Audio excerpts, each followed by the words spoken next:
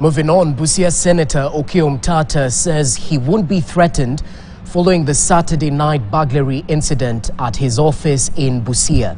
The break-in saw electronic items which contain crucial information and other stuff carted away.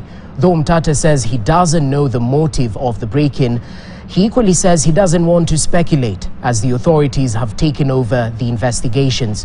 Omtatah successfully prayed the courts to have the implementation of the Finance Act temporarily stopped. Saturday night incident where Busia Senator Okiya Omtatah's Busia office was broken in and electronic items that contain crucial information and other stuffs were stolen has left many with questions about the real motive and if at all it is a normal burglary incident. According to the office workers, a computer and a flash disk with crucial information, among other items, were stolen before the thieves made it to the landlord's house. For now, I would really not say about things that have been stolen there because we've not really verified, because there are small other things like maybe flash disks and the rest which could look so small but so important. So on the look of it, because some of the offices we have not accessed, we cannot just dismiss that there was a break-in into the doors. They could have had the master keys or something like that. We do not know. So we are going to do an assessment of what has been stolen and give a report. Omtatah has loudly voiced his reservations with the Finance Act 2023 and even successfully petitioned the court to temporarily halt its implementation. Through his Twitter handle, the senator quoted a Bible verse saying he will not be threatened for fighting for what is right.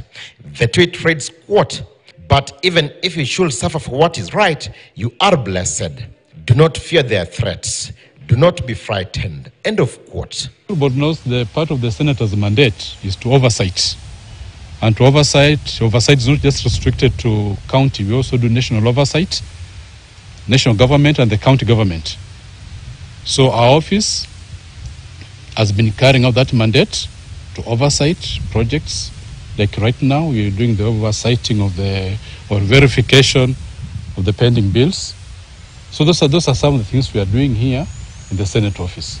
Vitengo vya usalama vitafuatilia jambo hili ili wahusika wote waweze kutiwa mbaroni, na wakipatikana itakuwa funzo kwa wale wengine ambao wana wazo la kufanya kitendo kama hicho.